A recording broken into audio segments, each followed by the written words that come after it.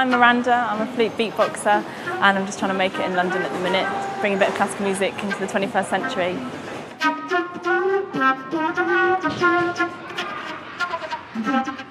Flute beatboxing is basically like beatboxing into the flute, essentially.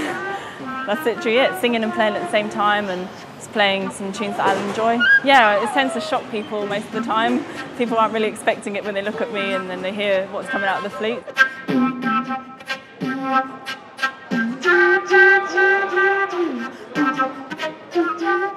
I'd class myself as a jazz musician, but then I also blend into hip-hop, classical, a bit of everything really. Anything I like the sound of, I try and include it. In 5 years' time, I'd like to see myself maybe gigging at least 3 or 4 times a week for a living and just everyone really enjoying my music, being generally in the public eye.